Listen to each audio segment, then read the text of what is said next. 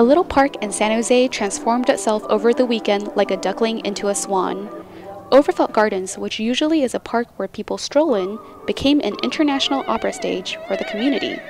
World-class opera singers and musicians gathered to share their talent and music in one sunny, easygoing afternoon, and they're doing it for free.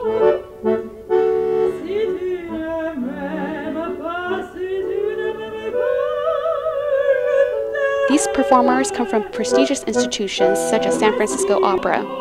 With such busy schedules, why are these musicians putting on a free show that usually would cost $100 a seat at an opera house? It's more connected to nature, and you have much more inspiration as you're singing. I've done park concerts before, and sometimes it can actually be more meaningful.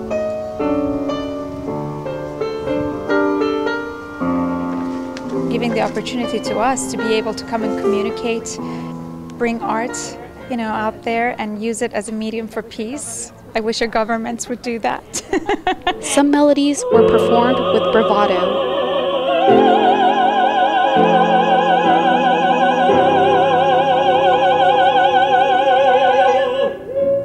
While others melted the hearts of those listening.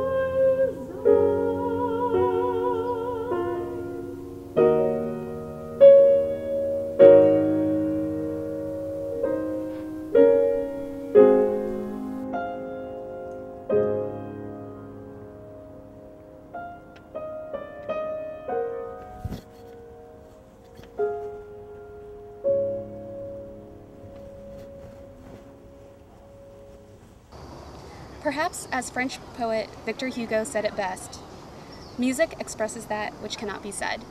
At the Overfelt Gardens in San Jose, for Alonia Network News, I'm Jessica Chen.